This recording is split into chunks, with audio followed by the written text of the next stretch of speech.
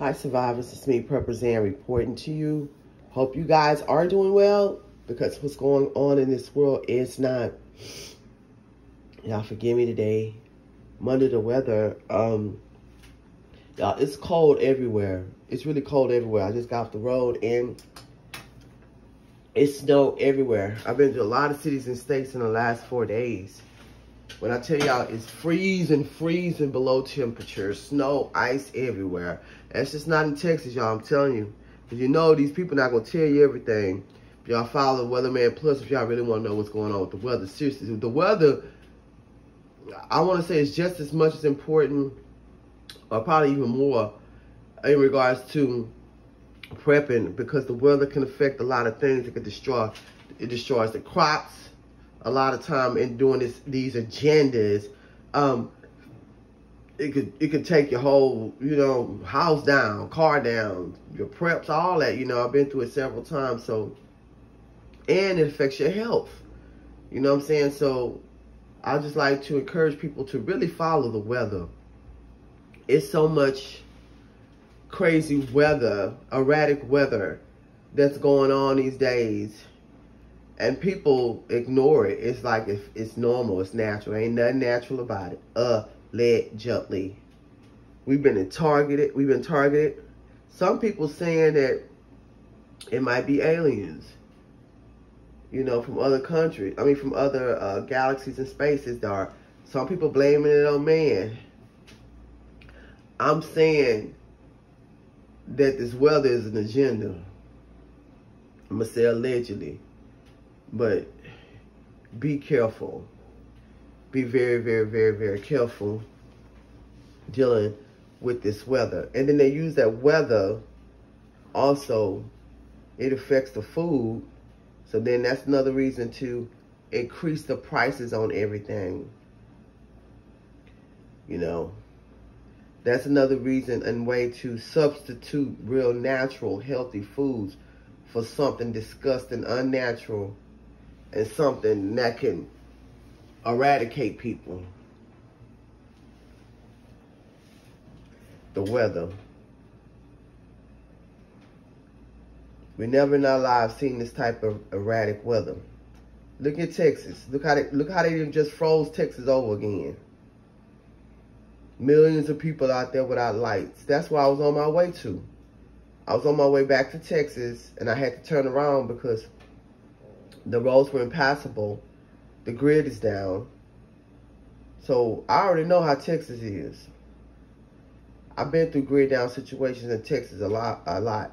Trucks can't come in there. Nobody can really get out of there.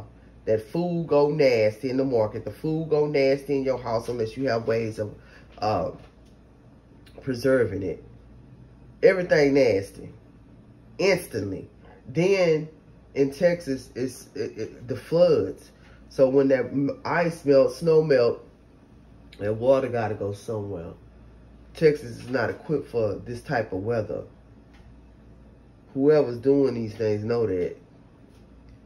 It's all agendas, y'all.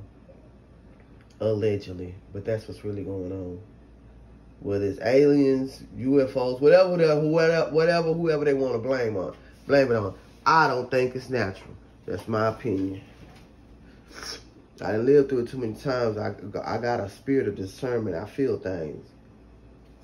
After that Texas winter storm, it wasn't nothing natural about that. But as I was saying, y'all, this weather gonna get millions and millions of people sick. A lot of people's immune system can't keep up with it. And then it's gonna compromise a lot of different systems. It's gonna compromise the infrastructure. It's going to compromise the food.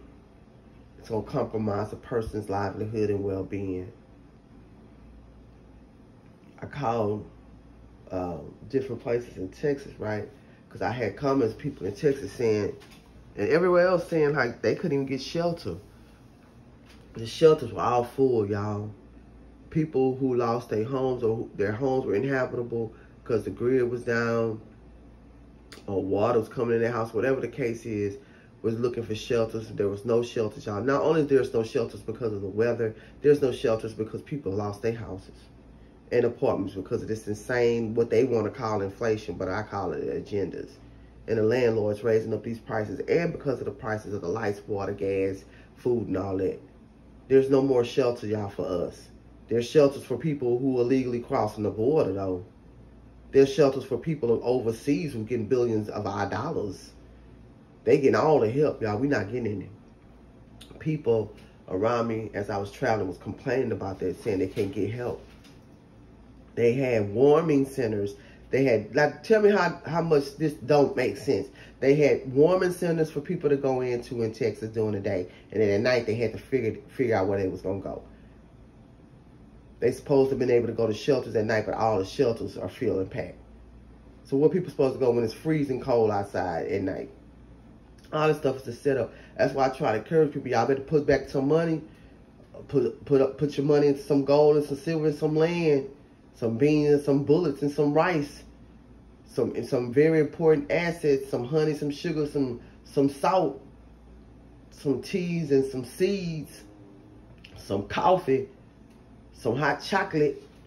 These are very important. And Preps, and Canadian Prepper made a video about it the other day. These are very essential, 7 essential prepping items to have.